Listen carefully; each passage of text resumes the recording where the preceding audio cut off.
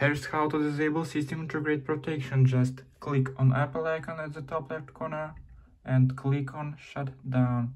And once Mac is disabled, you can push and hold Start key. And once you can see here, you can release your key. Just wait. And once you're here, you can click on Options and continue. Just log in your profile and here instead your cursor on Utilities.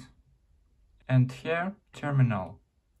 Now type in here xreutil space disable and just tap enter. Type in your password, tap enter. That's it. System Integrate Protection is off and just restart the machine for the changes to take effect. Just click on Apple icon here and click Shutdown. That's it. I hope it helps. You can watch this new video or this playlist about MacBook.